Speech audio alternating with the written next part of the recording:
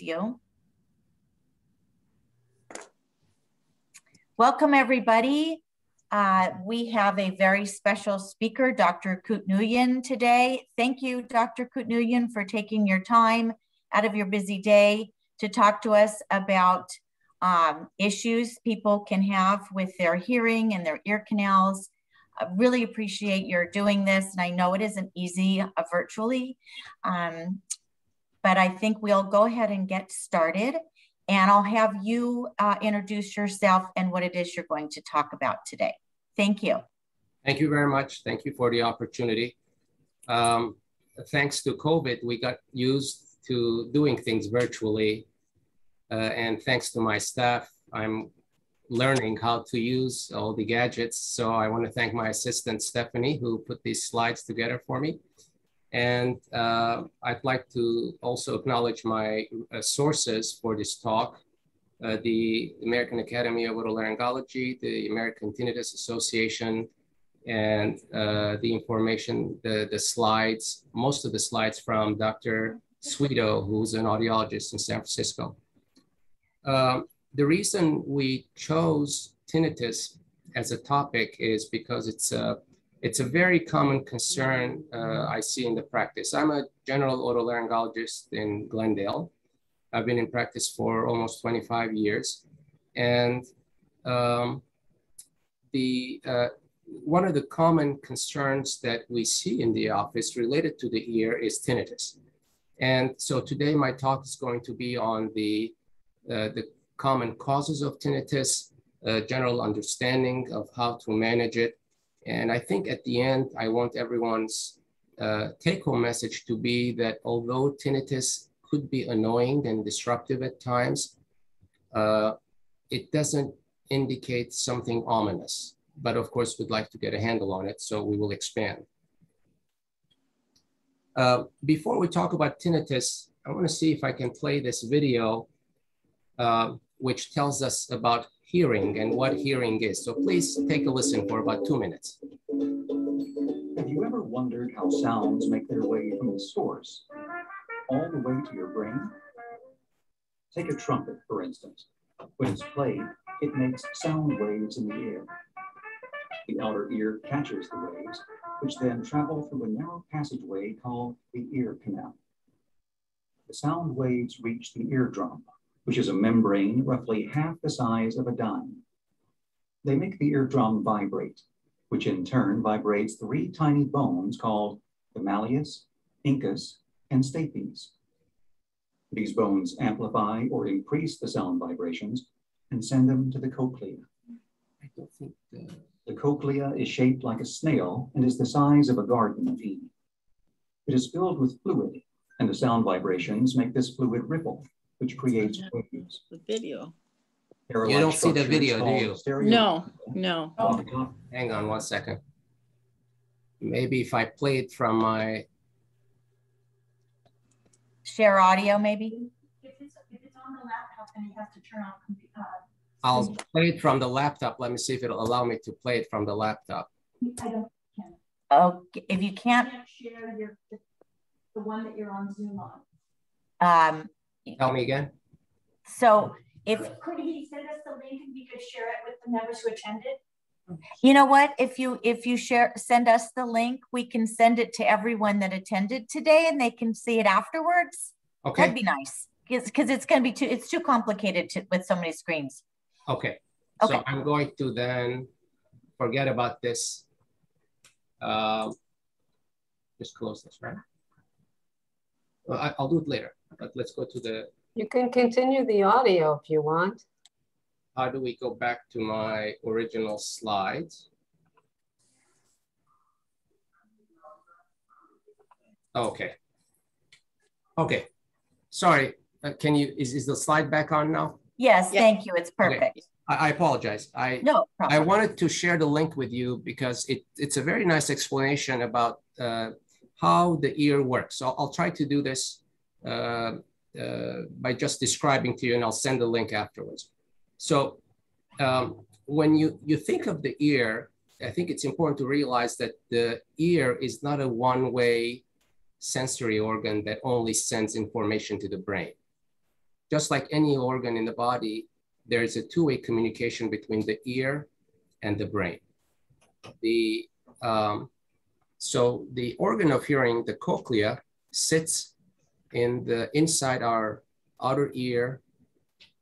So if the sound comes to our ear, it travels through the ear canal, it hits the eardrum, it vibrates 3 little bones behind the eardrum, and then those mechanical vibrations translate to the vibrations of the fluid in the cochlea. So the cochlea is inside our temporal bone. When the fluid in the cochlea moves, there are nerve endings that are floating in this fluid. So the movement of the fluid moves these little hair cells in the nerve endings, which then cause chemicals to be released from these nerve endings. And these chemicals cause the conduction of sound from the ear to the brain. Okay, so just in a nutshell, when the mechanical sound comes and reaches our ear, it's converted to an electrical stimulation, and the electrical stimulation carries noise to the brain.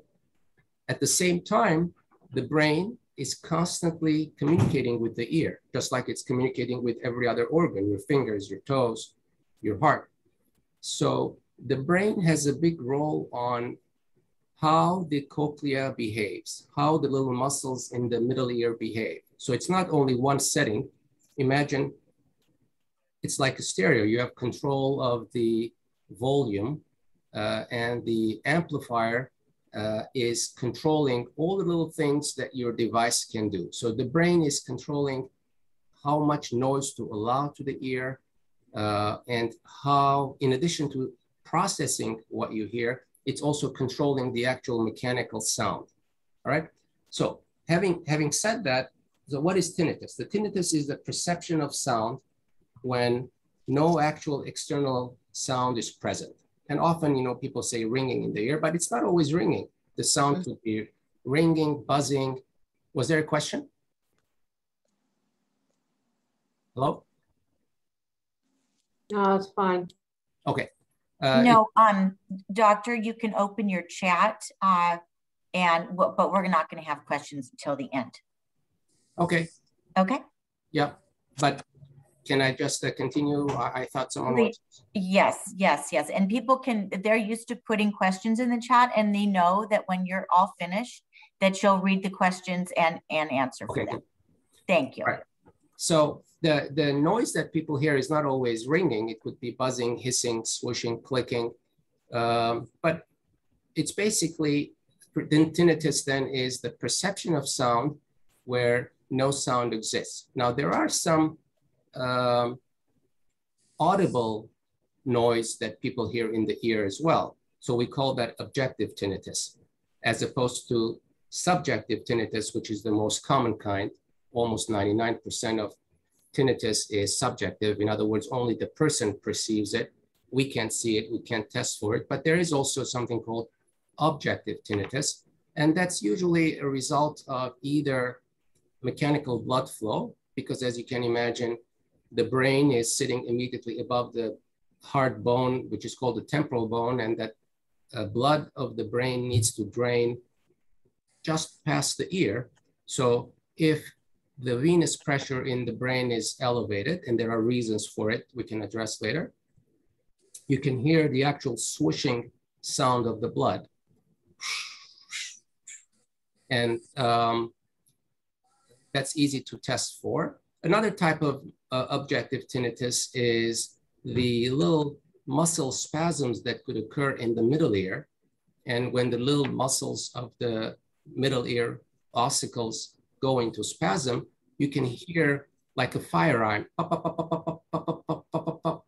And that's usually an indication that the little muscles are going into spasm, just like one's leg muscles may go into spasm during the sleep.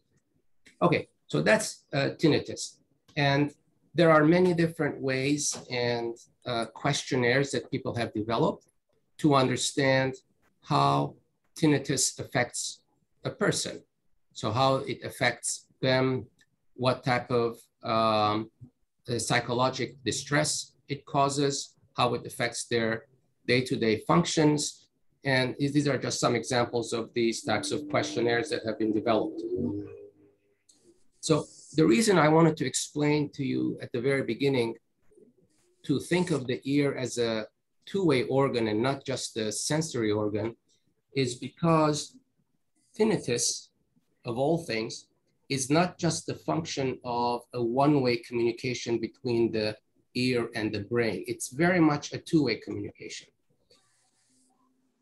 At least 70+% of people with hearing loss will have tinnitus. But not everyone with tinnitus is bothered by the tinnitus. So let me say those numbers again. More than 2/3 of people who have hearing loss have tinnitus. But not everyone with tinnitus is bothered enough to come and talk to us or seek help. On the other side, almost 90% of people with tinnitus have some hearing loss. So common things being common. If someone says I have ringing in my ear without an obvious mechanical cause, such as a blood flow problem or a muscular problem, I could assume that most likely that person has some type of hearing loss. And obviously, the older we get, we have more hearing loss, and therefore the segment of the population that is most affected by tinnitus is the elderly, as well as those who are exposed to loud noise, whether they're musicians or work in construction, jackhammers, drills, loud machines, servers, presses, and the military. So these are the segments of the population that we see most with tinnitus. The elderly, folks who work in construction, the military, and musicians. Now there's also another category, people who are exposed to ototoxic medications. This was more common about 40, 50 years ago with the new antibiotics at the time, gentamicin, tobramycin, but those aren't used much these days, or if they're used carefully. But there are some chemotherapy medications that are ototoxic. Okay, so what are contributors of, what are the factors that would make one person be bothered by their tinnitus or another person not bothered by the same tinnitus, the same noise? Some of it could be some maladaptive cognitive strategies, our brain's ability to signal out certain things in our body that are out of balance. Same way, two people can have back pain and one person is much more affected by the back pain than the next person. Another could be our ability to habituate. And I'll explore this a little bit more about what habituation is and how it works. But it's basically our inability to adapt to tinnitus or any other disruption. The third would be our ability to either pay attention or shift our attention away from the tinnitus. And then the last item is, how do we perceive tinnitus affecting us emotionally? How do we react to this noise emotionally? As you know, sound or music is a very powerful limbic system stimulant. It affects our emotions, and we'll go into this in a minute. And it is not just the outside sound or music that we listen to, but the noise within our head or the tinnitus also affects us emotionally, and different people process this stimulation very differently. And we'll explore this in a minute as well. So why does tinnitus start? I mentioned earlier that people who have hearing loss, the elderly or those who are exposed to loud noise or ototoxic medications, are more likely to have tinnitus. Well, what happens when you have hearing loss or you have exposure to loud noise or ototoxic medications? The function of the individual hair cells in the cochlea gets disrupted, and in many different ways. Different areas of the cochlea may get disrupted, and the disruption of the individual nerves could be at different degrees. So when there's a disruption in the cochlear hair cells, the input from the cochlea to the brain is disrupted. And so that's the first kind of precondition for tinnitus. The second element that augments this particular problem is when you don't have enough sound stimulation that goes from the cochlea to the brain, there is a decrease in inhibition of the normal brain function. What I mean by this, normally when we hear sounds, a portion of our brain that is involved in hearing and processing quiets down, it's inhibited. But when that portion of the brain is not stimulated, it sort of gets excited because it wants to get stimulation. The brain is designed to have a certain amount of stimulation. So as we get older and we don't hear as well, or if our hearing is damaged and we're not stimulating the portions of the brain that are used to receive stimulation, they're going to start sort of acting out. And other dysfunctions in the brain will cause the same thing. Another element that could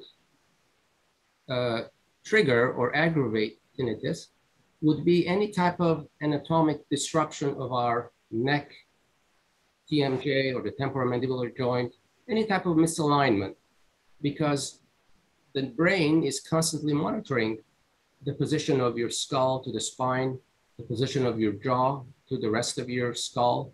And if there's any type of disruption, this may aggravate the perception of tinnitus that you have.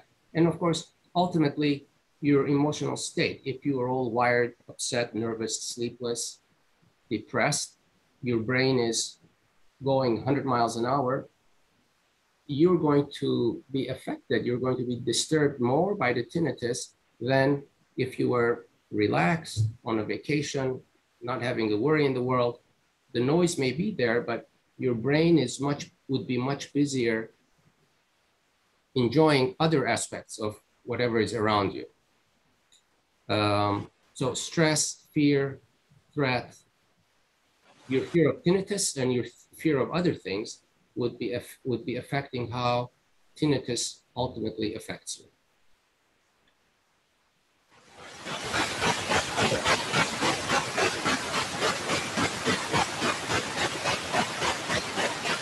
I'm hearing a noise in the system. Okay. The tinnitus also affects the activities of the brain. And we know that because when we do EEGs of the brain, we can see that the activity of the entire brain could be affected by tinnitus.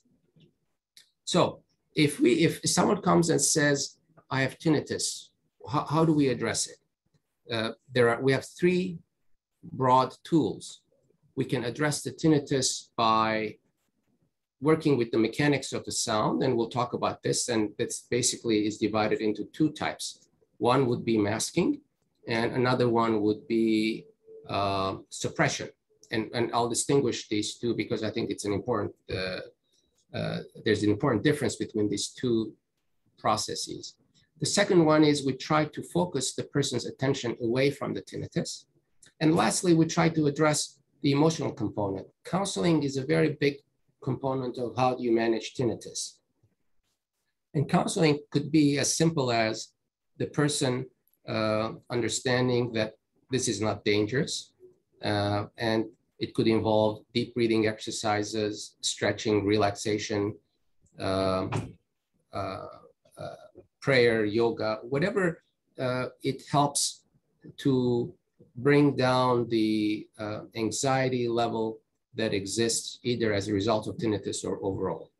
So the three areas we want to focus on: the mechanical sound issues, the person's attention and focus, and the emotional state.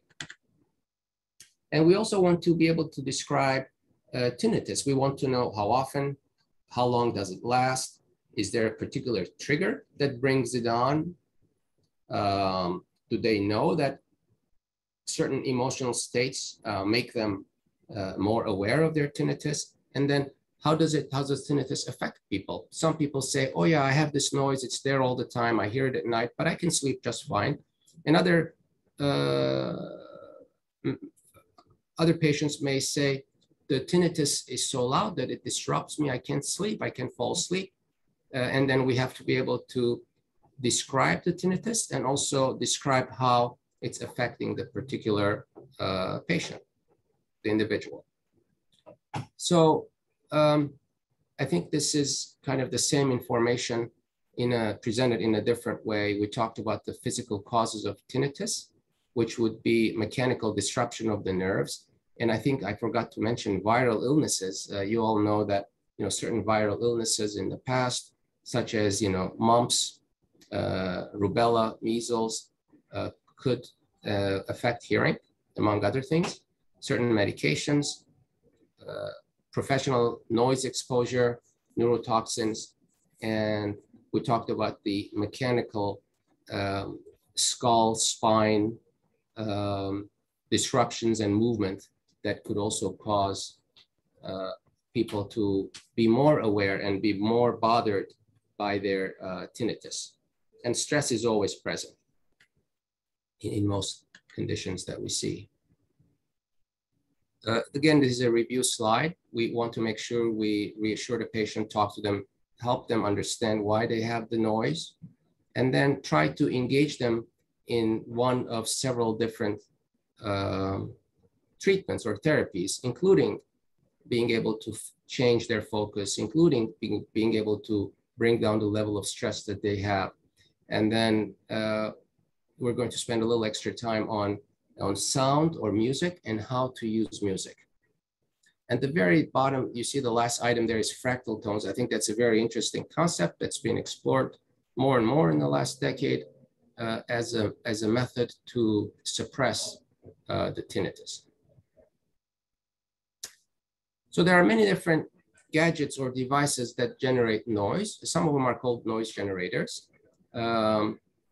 Just regular music is one way to suppress, to mask the noise, and music could be manipulated in certain ways. And there are companies, hearing aid companies and non-hearing aid companies that use particular types of music processed in a certain way to suppress tinnitus. So let's talk about the difference between masking and suppression. Masking is when I have tinnitus, the tinnitus bothers me, I turn on music, I listen to something, a piece that's playing passively, not actively listening to a symphony, but it's playing in the background, and my brain hears the music. And because my brain is listening to the music and the music is most likely louder than the tinnitus that I have, I don't pay attention to that tinnitus. So that is called masking. If I'm hard of hearing and I'm using hearing aids act like masking devices, because when I put the hearing aids on, I hear the world much clearer. I can hear cars moving in the streets. I hear my family in the other room. I may hear the TV and the birds chirping. And those are all masking sounds that cover the noise that's inside of my head, and I don't pay attention to the noise. Now, suppression is a little bit different. Suppression is an intentional stimulation of parts of the brain so that when that portion of the brain is stimulated, it inhibits the portion of the brain that's generating the tinnitus. And the way that works is usually, again, that sound, let's say, it's not just simple music, it's not FM radio, but it's an actual sound, it's a processed sound, stimulates the part of the brain. It is at a very low volume. It's not loud enough to mask, but it's presented in a certain way where it suppresses portions of the brain so that they can inhibit the generation of noise. And then there are different types of, different folks, different companies that have different types of CDs, ocean sounds and raindrops, and their actual tinnitus treatment CDs where people use to either achieve masking or suppression.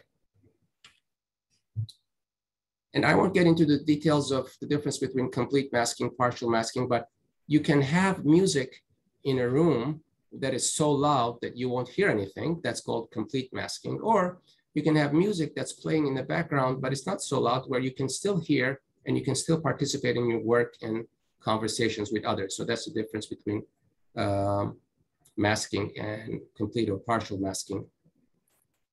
And suppression is a very effective method to drown out tinnitus. Masking is the simplest thing. You go home, keep the music on all day, all night, even when you're sleeping. Suppression, you need to work with a professional often to be able to get the right program that is working and effective for you. And there are particular audiologists who specialize in just suppression and habituation because they get involved with the psychological aspects, the physical aspects, both. Because you do one without the other, the individual will be disappointed. So habituation is the process of ignoring the stimulus without exerting any conscious effort. You know, it's like if you have a wedding band, you're not thinking that you have a wedding band, you don't feel it because your body has habituated. Or if you're sitting on a chair, you don't feel that you're sitting on a chair because your body is habituated. In the same token, you could habituate your brain that you have the tinnitus, it's there, it's not going away, but you don't focus on it. And that's one way to assist someone with tinnitus. Not all music affects us the same way.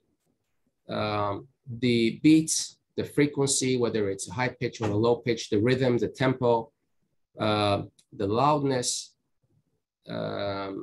all affect our emotions. And all of us know this because a certain piece of music makes us happy and energetic, and another type of music kind of relaxes us and makes us more kind of emotional, perhaps. So these different elements of music are used in the particular applications when it comes to addressing tinnitus. And when one listens to music, it stimulates the entire brain. Every aspect of the brain is affected one way or another, but our emotional center is very active when we're talking about tinnitus. So for the purpose of this conversation, we have to also realize that music and tinnitus treatment programs all affect our emotional state. Music is everywhere, from work, home, hospitals, hotels. This is just a picture of the brain that shows us where the center of music and music affecting our emotions are. It's in the center of the brain. It's not on the outside, but it's near the center. It's a very primitive part of the brain, as you can imagine.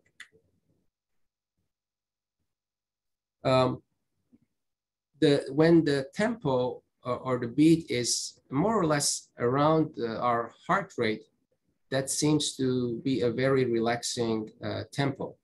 And so tinnitus formulas, tinnitus devices usually incorporate that. And then there's a comfort in having a repetitive music or repetitive tone. It's not necessarily repetitive, doesn't mean it's predictable. It's not the same sequence over and over and over again, but usually it's, think of it like, chimes, the sounds of the chime that are long and soothing, and they are the same sounds, but presented in different orders. So it's not fully predictable. There has to be a little variety in the way these sounds are presented.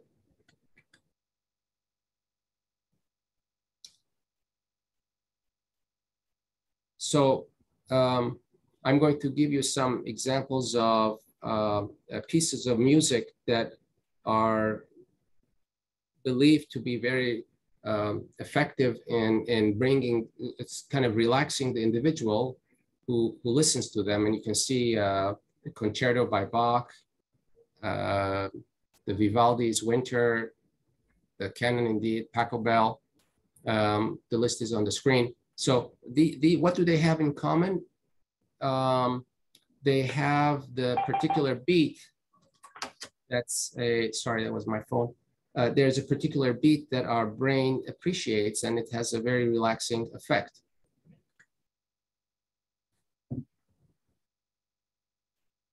And there are cultural differences too. If one type of music is relaxing in a certain environment, it may not have the same effect in other environments.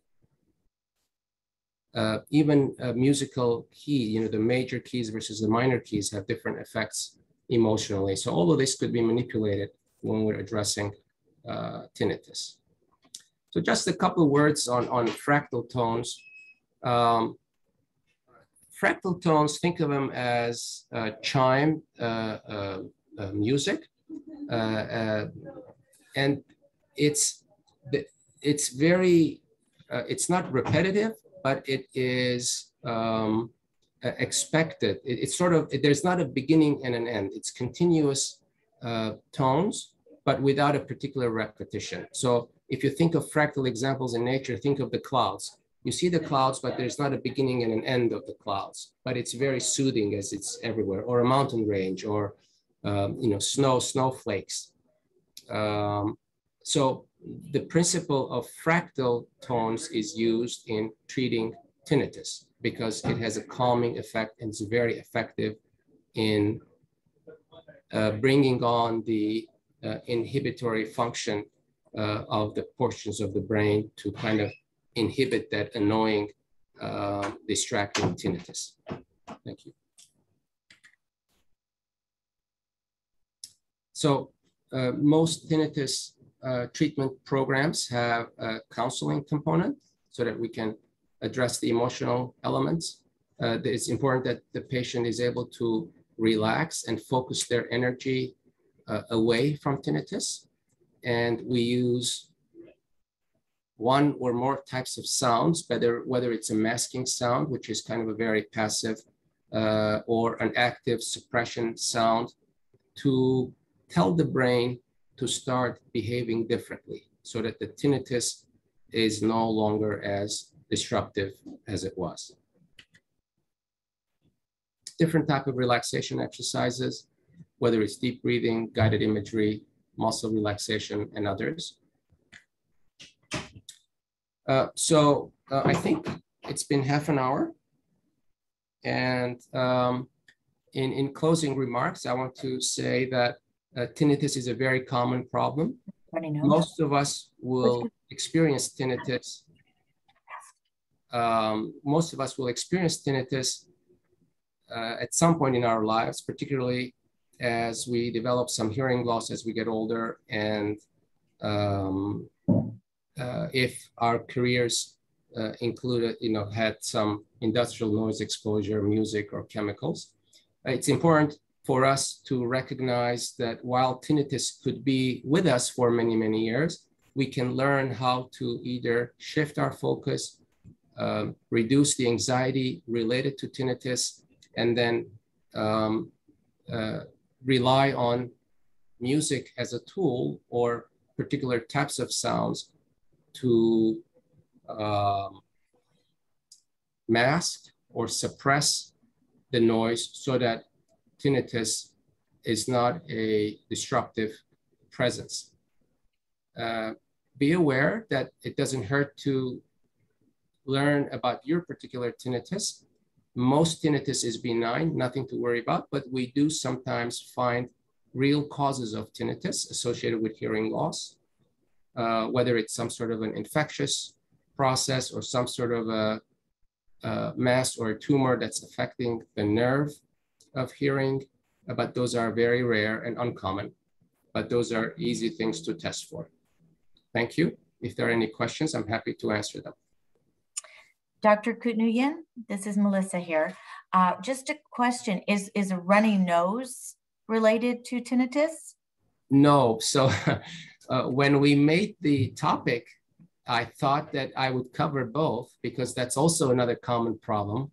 Mm-hmm. And then as I started putting the slides together, I realized there was so much information, and I thought it would be just a run-in mixture of different unrelated topics. So unless someone has a particular question about runny nose, I almost think it's best if we stop here and then leave that for another time. You know what? That's a great idea. Would you like to come back and do the runny nose another day? Why don't we take that after the after the chat session? Yeah. So to all of our members and everybody that's tuned in with us today, please put whatever questions you have in the chat, and then Doctor, you're welcome to open the chat and just read the questions and answer them to the best of your ability. Sure. Thank you. Okay, thank you. Let me know if I missed someone or if I skip over a question. Okay, will do. Thanks so much. I'm bringing it up from the top. Okay, so I think we already answered the runny nose is